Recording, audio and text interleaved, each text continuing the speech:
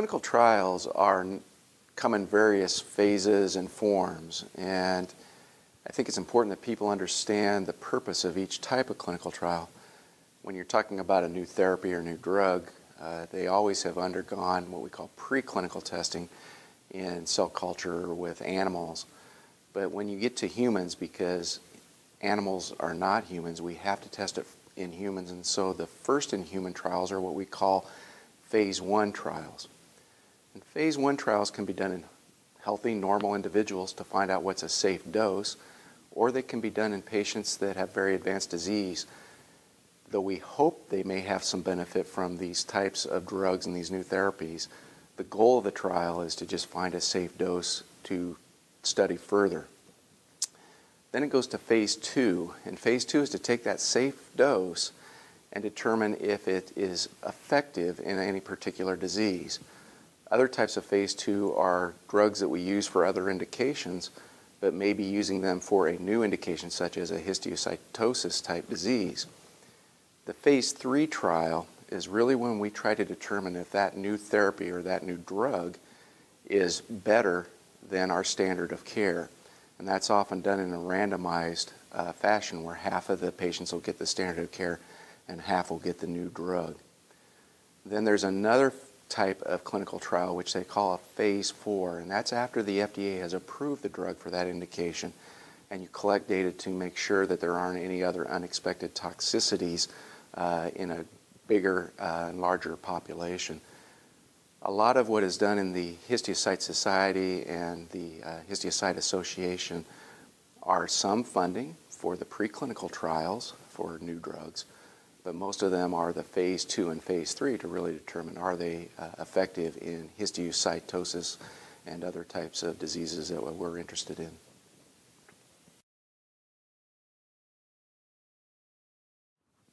Clinical trials, I think, are something that people don't really understand. It is really our only way that we can make advances in the treatment of any disease, but particularly rare diseases like the histiocytosis.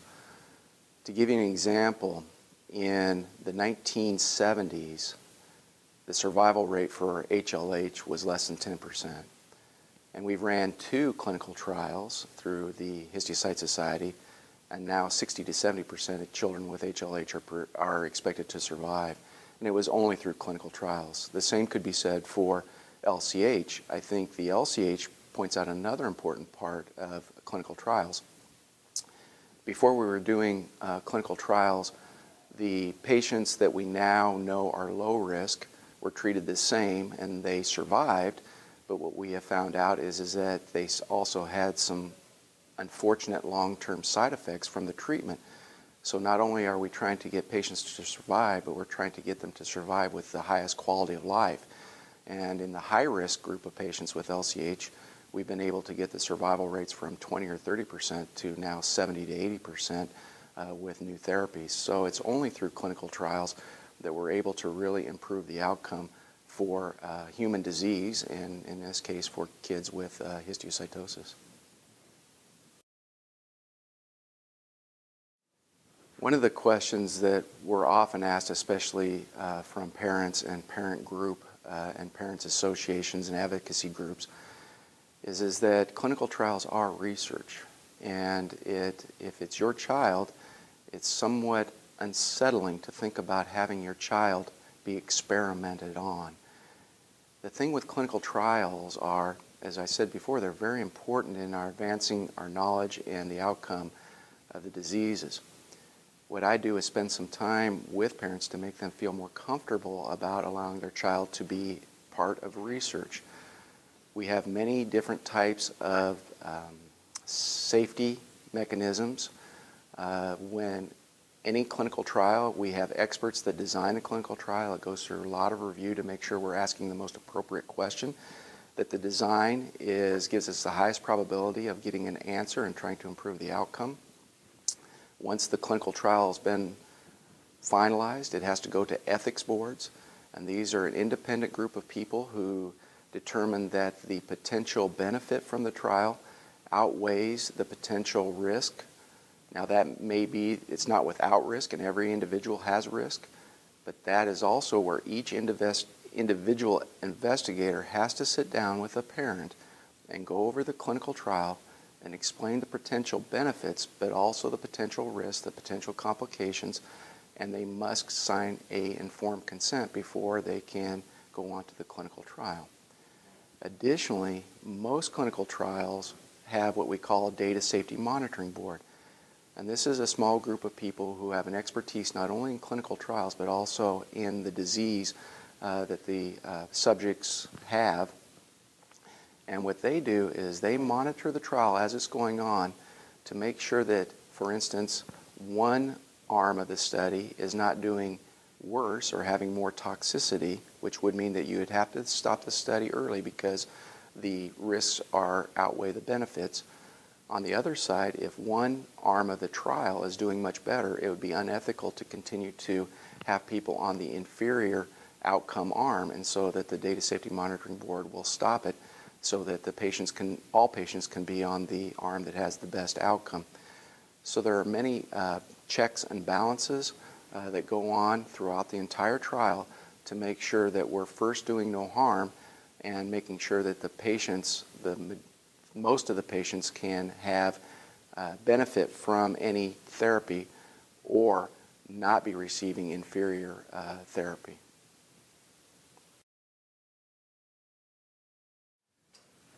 The current era that we have, or we're in, presents many challenges for performing clinical trials, especially in diseases like the histiocytoses.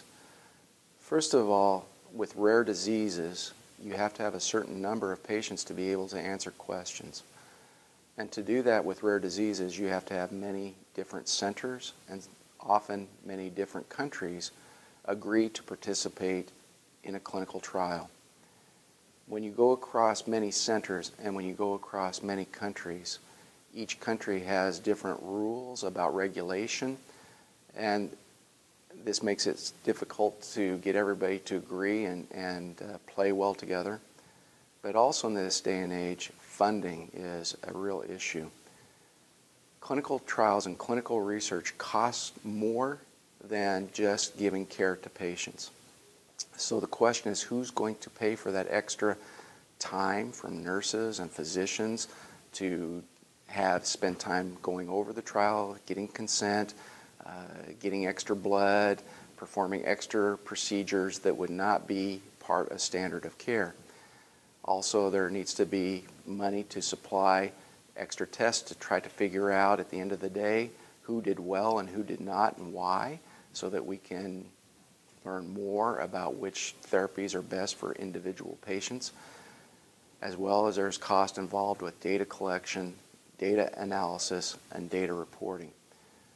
Now, many people feel that pharma companies should pay for this if they are going to benefit from having a new drug approved for a certain indication, but they don't want to pay for all of the costs of care. The hospitals do not have the ability to pay for the nurses and doctors' time that's spent extra on clinical trials, and now many governments don't have the money to support that. So we really are depending on a little bit from everybody, and this is where philanthropy and certainly parent and advocacy groups can put pressure on governments and pharma companies and hospitals that these are very, very important. This is the only way we're making progress, and to emphasize to them why this is so necessary, and we have to find ways to fund them. We are currently working as well with trying to work with different countries about having common elements as far as ethical board review and regulations, so that it is easier for people in all these various countries to be able to, in a more rapid fashion, open the study and enroll patients within their country so that we can get these trials done quicker, learn things quicker, and make the outcome for patients better, faster than we are currently.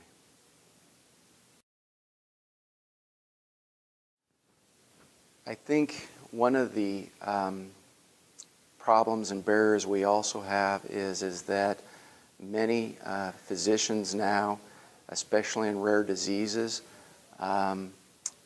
don't want to go through the necessary time and commitment to open a trial at their particular center for a few patients they might see once a year or twice a year. And sometimes the physicians don't know enough about the diseases to feel comfortable running or opening a clinical trial. They would prefer to do what is considered standard of care. But I think parents can be a great advocate for their child to put pressure on their treating physician to either enroll their child on a clinical trial or to send them to a center where the trial is open. We've known for many, many years, at least in cancer, that the patients that are on clinical trials, for numerous reasons, and we don't know for sure all of them, but the patients that go on clinical trials have a better outcome than those that receive standard of care. And like I said, I don't know, and I'm not going to speculate on why that may be, but it is a reproducible fact that comes out over and over again. And I think that's something that the parents can be a true advocate for their child, to say that they want them to be on clinical trial, not only for their child, but also for other children in the future that are afflicted by these very rare but very life-threatening illnesses.